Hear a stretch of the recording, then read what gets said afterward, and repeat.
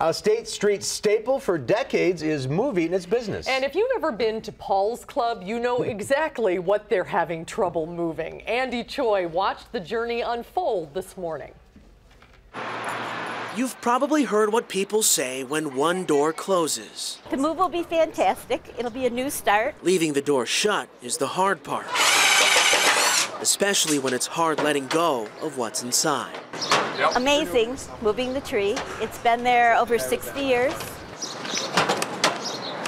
The 1,800-pound conversation piece would make most movers wish for a piano. I want to get a picture. But the petrified oak has been a staple of Paul's Club for decades. No other bar has a tree like this that we know of. Running the business has been a family affair for Anne-Marie Traino-Frickleton. Yep, met my husband here at the bar. Which is why uprooting the tree her late father nurtured is an emotional experience. It's been in my family.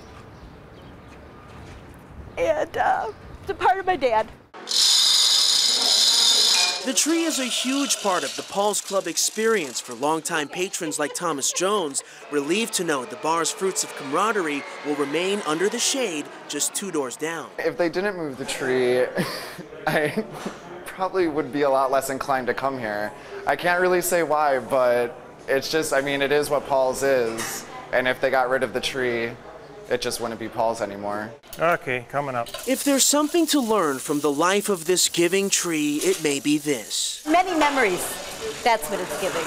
A lot of memories. In the business of good times, it's often best to make like a tree and leave a lasting impression. Andy Choi, WISC News 3.